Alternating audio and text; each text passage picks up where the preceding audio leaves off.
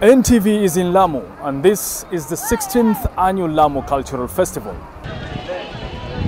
Local and foreign tourists have already started streaming in to attend this year's Lamu Cultural Festival. The event runs from today till Sunday, and organizers say everything is as expected. Participants in various competitions, including the dhow race, were today polishing their navigating skills and checking their vessels ready for the contest, which is among the many attractions expected to attract visitors during the festival. Locals are also optimistic that this event is going to boost the island's economy, which largely depends on tourism. Lakini kati ambazo zimepita tulikula dharubu, tulikuwa hatuna raha.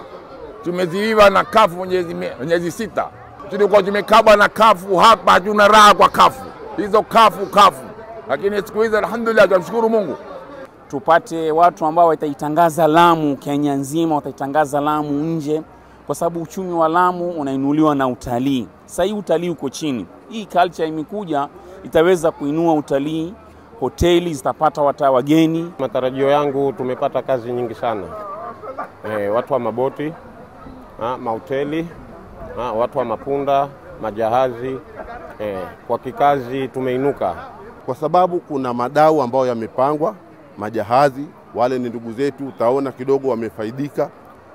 Utapata watu wa mahoteli wamefaidika, utakuta magesti sahihi, hata ukaanza kutembea gesti hakuna nafasi. The county commissioner says that they are not taking chances in terms of security and has assured all that security has been taken care of. Pasibukiwe mtu kwa hoteli ikiwa hakuonyesha ID, hakuonyesha passport yake. Na mtu atakayemchuku yeyote tujulishwe ndio tuweze kushughulikia. Lakini officers wetu wameshika doria kabisa.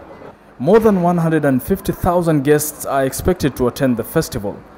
Harith Salim, NTV, Lamu.